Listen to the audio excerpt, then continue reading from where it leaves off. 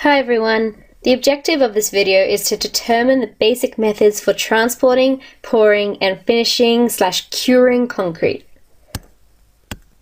Okay, so let's have a look at the process. So the first step we do is transporting. And this is really just about transporting the concrete from where it's being made to the site. So concrete is generally transported in a concrete agitator, and this is the rotating barrel on the back of a concrete truck that you see quite often.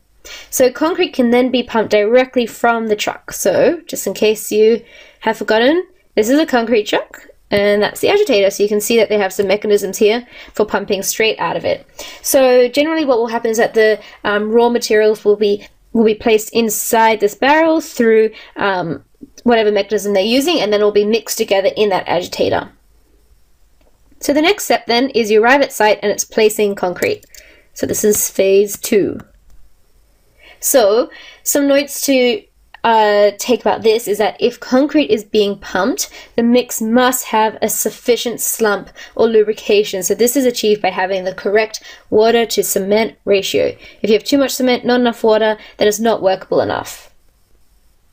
So another thing to mention is that all aggregates must be at a satisfactory size